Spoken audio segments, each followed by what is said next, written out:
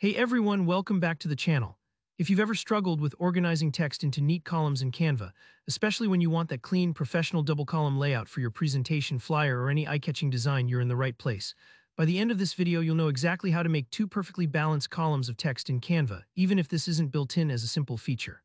Let's get started right away. Alright, imagine you've got a single block of paragraph text on your Canva canvas. Maybe it's an introduction for your report or a section of your newsletter.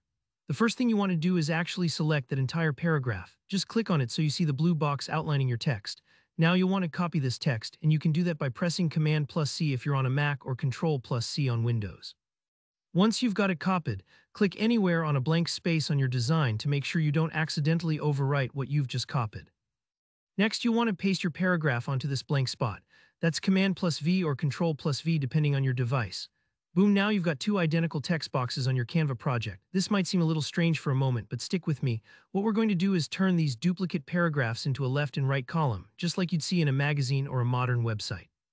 Now comes the creative part. Adjust the width of each text box so they're a bit narrower, roughly half the width of your original full paragraph. This step is key for that classic column look. Don't worry if you need to eyeball it, just try to make both boxes look about the same size. I often take a moment here just to nudge the edges with my mouse until they feel balanced. If one column is a little taller than the other, that's totally normal at first. It's time to divide your original paragraph between these two columns. In your first text box, keep just the first half of your content, deleting the rest. In the second text box, remove the first half and keep the latter part. Now you should see the paragraphs sitting side by side, each taking up their own neat column. If you're working with a longer paragraph, it can help to break up the content at the end of a sentence. This way, your text flows naturally for the reader. To make your columns look even cleaner, select both text boxes. You can hold Shift and click each one. Then look for the text alignment options at the top of Canva. Click on Justify.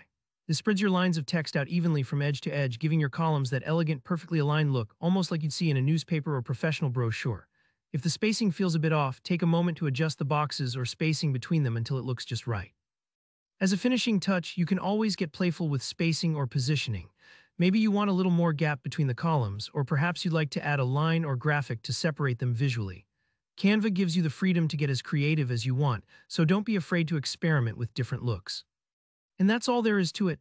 Now you know how to manually create two crisp columns of text in Canva. No special hack, no fancy plugin, just some smart arranging and a few clicks. If this helped you tidy up your text or inspired you to try something new in Canva, go ahead and give this video a like. Drop any questions or your own creative ideas down in the comments. I love hearing how you all use these tricks. And if you want more easy, practical tutorials just like this one, be sure to subscribe. Thanks so much for watching, and I'll see you in the next tutorial.